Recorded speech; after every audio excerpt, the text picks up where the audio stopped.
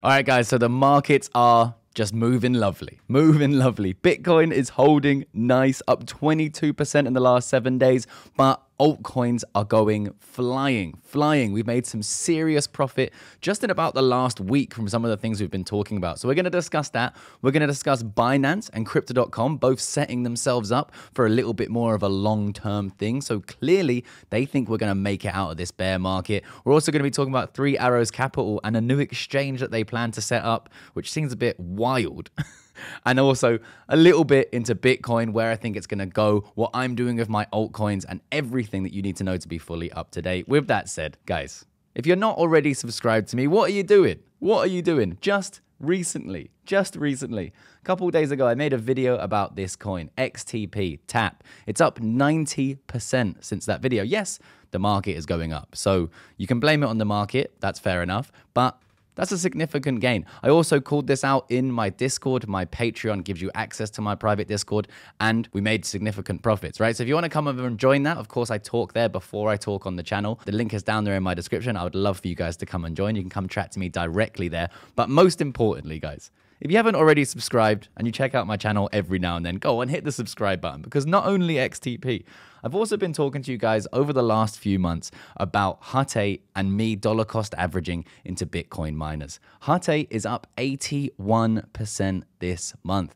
Bitcoin is up significantly, right? The reason why I invest into miners is because I think that they show some really good upside potential, even more volatile than Bitcoin, and can show way more upside than Bitcoin itself. Bitcoin up since that low of 28%. But if we go from the very low it was at, it is up, or let's go to the highest, 38%. Now, Hut 8 up 81%. Now, because I was dollar cost averaging into Hut 8, and I did so very much when we were down there in the pits of the bear market, I've significantly benefited. I was also dollar cost averaging into CleanSpark, which is up 36%. So basically the same as what Bitcoin is. And these are the opportunities that I do find in the market, and I try to bring you guys as quickly as possible. On top of that, we also talk about trades here with Bitcoin, and I did manage to make a trade here of 161%, which I told you guys about that I was getting involved here. And for full transparency, I actually closed it in these regions here because I didn't think we were going to go this far.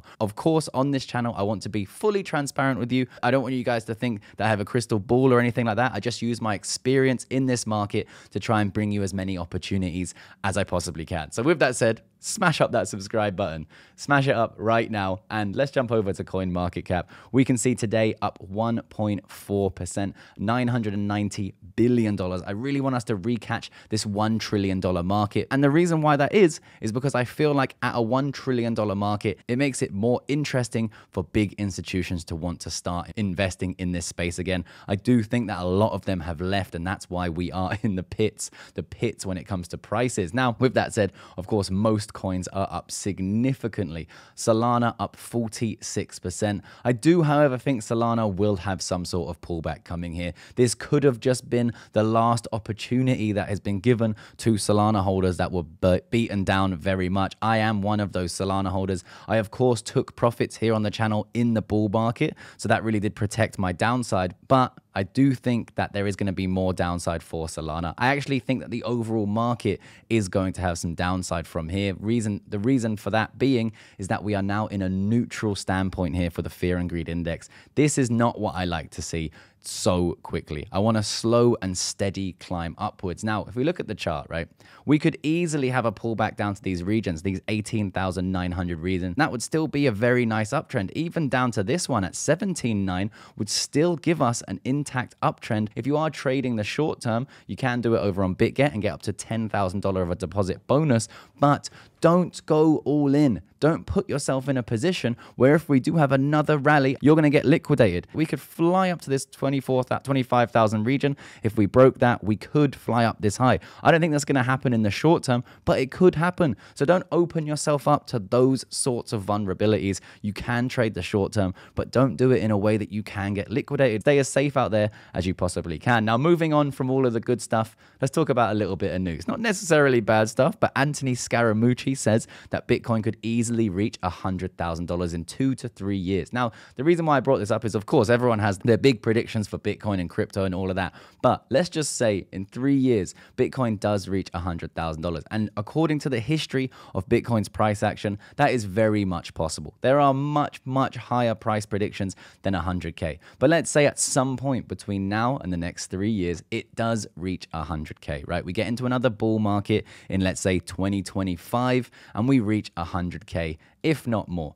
If you were buying between $10,000 and $20,000, which may now be the new bear market region that we had in 2018 to 2020 of $3,000 to around $12,000, that could be the new region. And if you're dollar cost averaging in that region and it eventually gets to $100,000, that's going to give you a minimum of a 5x from where you're buying it, which to me seems like an awesome return for 3 years, right? I know crypto has jaded a lot of people to believe that a 5x is pretty meh. That is incredible amounts of return. So that's what I'm planning to do. So that's why I wanted to talk about that. Now, moving on from that, like I said, we have Crypto.com signing an 8-year agreement to neutralize their direct carbon emissions. Now, I think it's more just a advertising play to get people to come to the exchange. But what it is them showing that they plan to be around for at least 8 more years. So maybe there isn't as much worry around them as people did think about a month ago. Hopefully, Crypto.com and the Crow coin can start to make some recovery, even more than we've already seen. Now, another exchange is Binance to let institutions store crypto with cold custody. So this is kind of different to what they've been doing before. And basically what this is a mirror service based on Binance custody and involves mirroring cold storage assets through one-to-one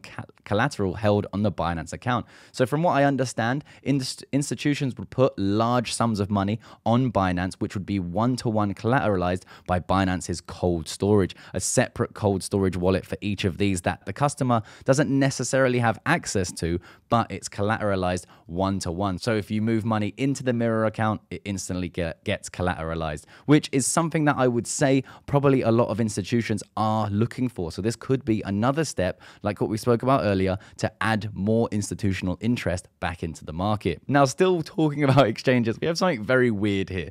Three Arrows Capital founders raised $25 million for a new crypto exchange, GTX. Now, we're not going to go into that exchange. If you want me to check out the exchange and break it down for you, I can do. But I just thought it was very interesting that they're now raising, after Three Arrows Capital, after being one of the key players that counted towards the collapse in May, they're now going out and starting a new exchange. Now, the thing that's crazy, the thing that's most crazy about this is probably by the time we're in the next bull run, let's say it's mid-24, early 25, where everything's going crazy, the majority of the people in the market are going to be new, and that would leave an opening for something like GTX to actually work and for people to not realize that these guys were part of what collapsed crypto last time, which is wild. I don't know. Let me know what you guys think down there in the comment section about this. Am I thinking into it too much? Let me know down there. And lastly, we have Russia partners with Iran to release a stable coin backed by gold.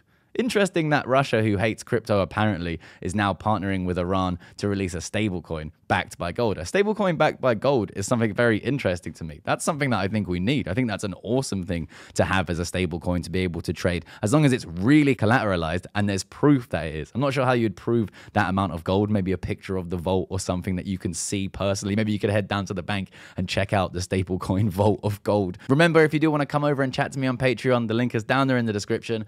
All of the links to any of the exchanges that I use are also down there. And hopefully, I'll see you guys in the next one. Peace.